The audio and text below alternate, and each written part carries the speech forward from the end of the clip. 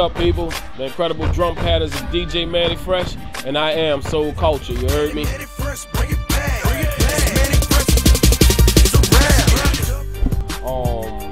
My first work was like underground New Orleans stuff. I mean, some of the stuff that people most know me for is Lil Wayne, Juvenile, T.I., Young Jeezy.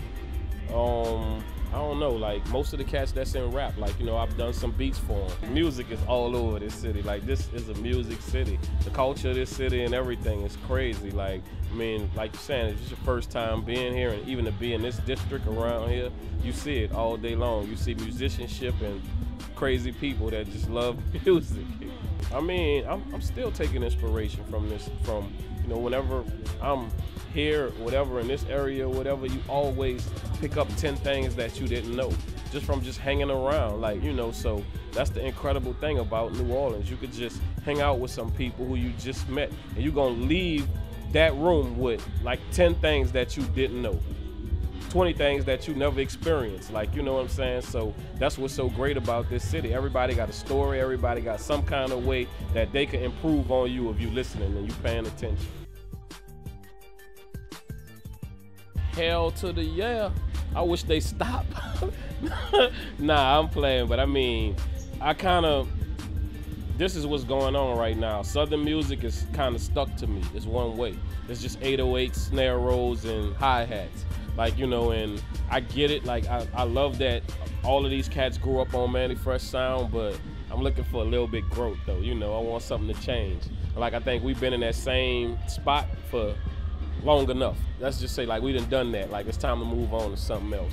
You got New York rappers that sound like they from the South. East Coast rappers that sound like they from the South. And I'm not saying nothing is wrong with that, but what happened to the East Coast sound? What happened to the West Coast sound?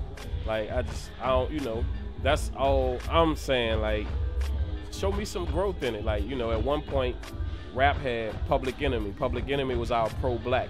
We had Slick Rick. Slick Rick was our storyteller. We had NWA. NWA was our gangster rap. You know what I'm saying? And you had Cash Money. That was your bling bling. That's 4 different genres of rap. You don't have that right now. Now it's just based on the club. What can I do to make you shake your ass and dance? Like, you know, and we don't have nobody. Like, hip hop to me growing up was a teacher as well.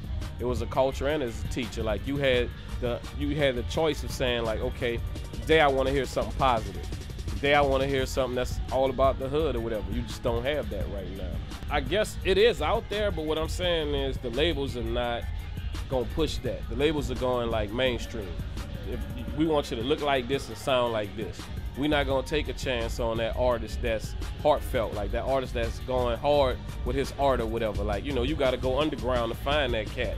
And I'm not saying nothing is wrong with that, but at the same time, he needs to be heard too. He got a family, he got dreams, you know, so why not give him a chance?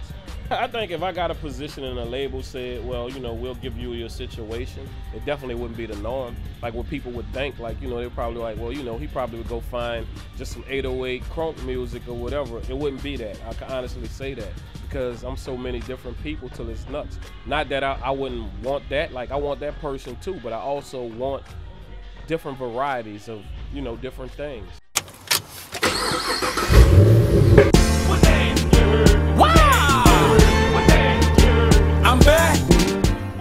Hit Boy, Lex Luger, drumma-boy, like, you know, it's a couple of cats that's doing their thing. When you use the word next generation, I still think the people that's relevant are still this generation. I would say Kanye West is still, you know, relevant. Like, No ID is still relevant. You know, it's just that the days of the super producer is over. I would say Pharrell is still, the Neptunes is still relevant.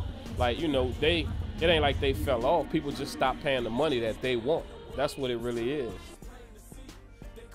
I mean, that was crazy because this dude, his idea was to get all of these talented people together and put them in a room and see what comes up.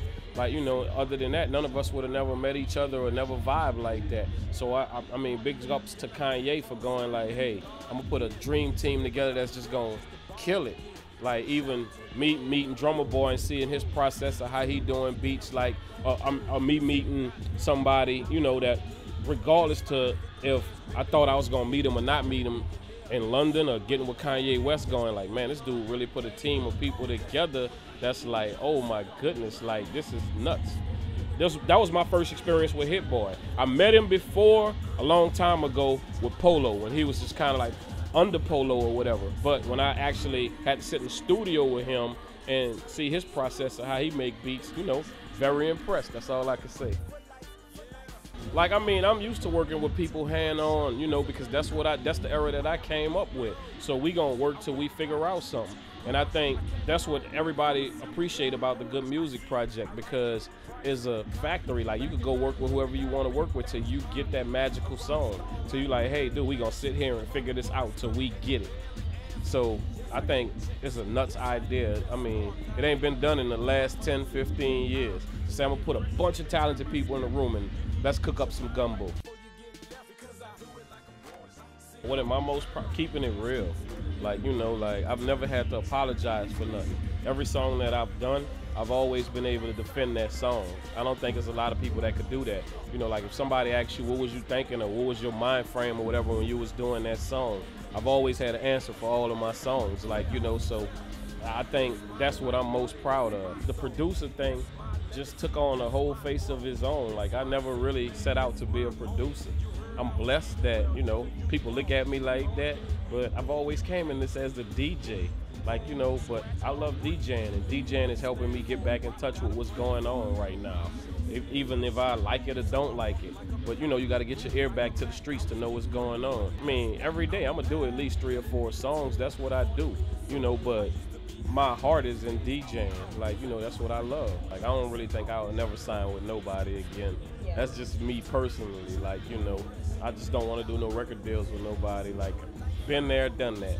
I think want to be free for forever until the lights come out. That's all. Me and Dude has always been cool, you know. I don't have a problem with nobody. Like, you know, shit, Drake used back that ass up. He came, but he did his business himself. You know, he made sure it was taken care of. So if you do your business right, we'll do it.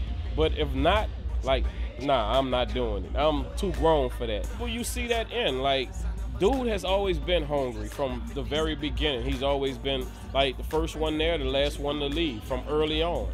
So, you know, it all pays off. And on top of that, the hardest thing in the world for a man is to not be jealous of another man's success or envious of another man's success. You had to know that this was gonna happen to him.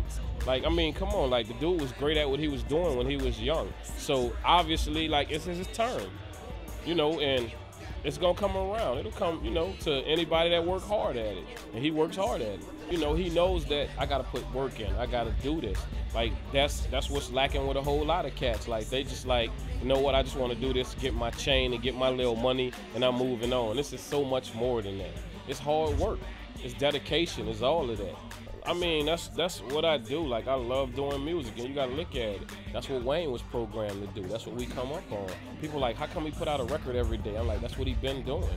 That's what, you know, any of us that, you know, love this and still do it, that's what we do. Like, I mean, even when I don't feel like doing it, I'm gonna turn on my drum machine and do something because I'm programmed to do it. It's like being in the studio with a rapper and he tell you he can't think of nothing. I'm like, you're not really serious about this shit. Shit should be flowing out of your head. This is your job. This is your only occupation. This is what you get paid for. You should be inspired, like, just by, this is a great ass job. I ain't gotta get up and go to work nowhere.